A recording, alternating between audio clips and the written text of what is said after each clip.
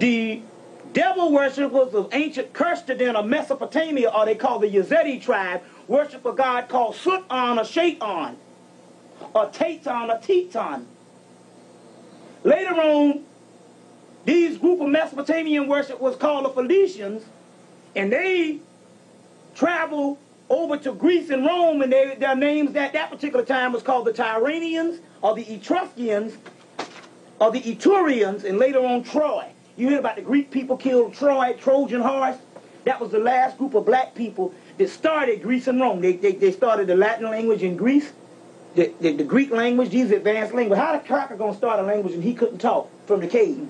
Then some Indo-Europeans came down and they taught them the stuff, and just like the Native Americans, they killed them all off. The last battle was when they killed off the people at Troy, was the last people of that land. And they left a vast mythology behind. So Shaitan came Teton, later on become the Titans, which was the black ones that fell. We're going to get in that in a few minutes. Sut in Egypt was in Nubia was Sut Nubit or Sutnesi, black and one.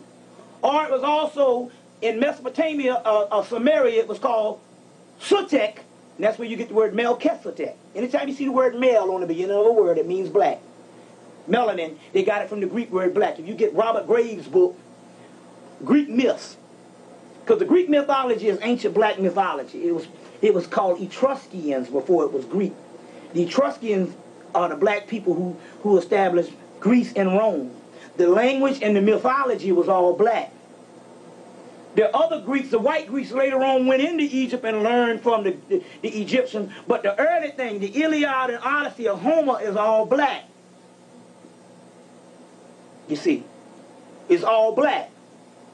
Now, to try to understand this, let me go into something. What actually happened? Now, this is in the Egyptian text. It's in the Greek text. It's in the Sumerian text. It's also in the Hebrew text. Before the Hebrew cut off half of the text when they became a religion. Before they were a religion, there was a vast educational system out of Ethiopia. By the time they went into Egypt and came out with Akhenaten, they had lost a lot of their particular information, and because they didn't have the actual mystery school to teach them, they cut off a lot of the stuff. But there's a lot of other creation before it get down to the regular Judeo-Christian creation. But the religions are all fake. They only tell you part of it. Let's go through the original story on what happened in the cosmos. In the cosmos, you got the Great Mother. The Great Mother gives birth to 7 stars. The chief star, the number 8 star, which was also the first star, was called Sirius. One of the sisters at another level was called Sophia. Lilith in Kemet in Egypt, Lilith, or either a form of Maya. Just different mythologies have the different names. Went off and had a child by herself. That child was halfway created. We're talking about energy. This child came to this part of the universe and barricaded himself off to a small portion of the universe. I must validate this stuff for you so you can understand this. First of all, you can get parts of that stuff in the other Bible. The stuff that they call Gnosticism. See, the Book of the Dead, we thought, the Afrocentric people thought, the Book of the Dead was like the main religious book of Egypt. What they didn't realize is the Egyptians or the Kamites and the ancient people never had one book. See, these are modern people looking back with modern eyes trying to understand the ancient world. So because they saw the Book of the Dead, all the Afrocentric scholars are saying this is the Egyptian main book. The Egyptians didn't have one damn book. This is just the pyramid text. That's all that shit is.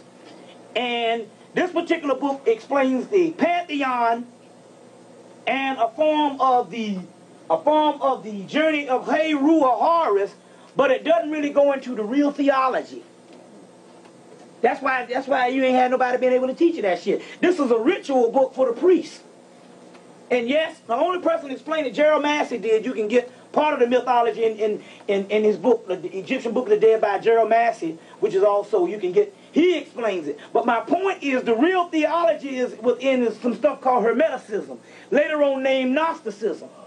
And what they did is they took the real shit and they translated it into Coptic, and in 1945, they dug it up and it's called Gnosticism, and that's the true pharaonic thought. So now we know what the pharaohs said about the universe.